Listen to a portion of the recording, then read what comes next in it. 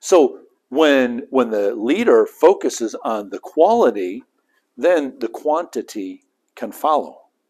Now, it still doesn't mean because the quantity is like a slow growth or maybe a flat line, it doesn't mean that there's not quality there. Okay?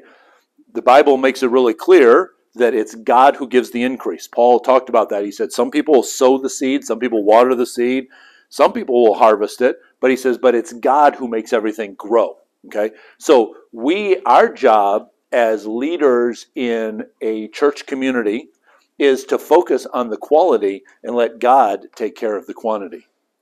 Okay? We have to be asking the questions, am I doing it the best that I can do it? Am I using, that's why I talked about earlier, and I said you have gifts and talents and abilities that nobody else has.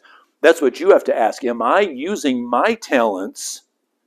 Am I investing them the best way that I can? Am I taking the talents that God has put into me and growing them so that they're becoming God-honoring strengths? And if they are, then I'm bringing the quality to the table, and then God can take care of the quantity. Does that make sense? Okay. So we just have to, there's some times that you're going to have to say to people, can we just step back for a second? Why are we measuring things that way? Why are we talking in that language? Is it biblical language? Now, you're going to get some people, and you're going to have to be prepared for this. There's going to be people, I hear this from pastors frequently. It's a lame joke, but they try to use this to make their case. Well, there's a book in the Bible called Numbers, so clearly God is concerned about numbers. Okay.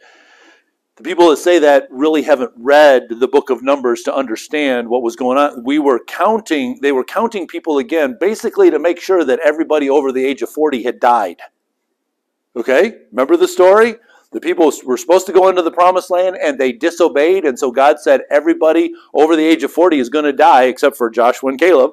Those are going to be the only two people. That's the only reason why they did the survey in the book of Numbers again, is to say, did everybody that's over the age of 40 die? Because now we're ready to go ahead, okay? We can also say David got in big trouble with God when he said, hey, let me count and see how many people that I have that could be in the army. Man, I'm a big shot now. Let's count all of these people. God said, no. Are you basing your success on how many people you have, or are you basing your success on the fact that you rely on me, God saying, and I'm giving you the success? So we got to be very careful about, throwing some of those numbers around. So time out. Let's examine where this is going to go. Okay. Now,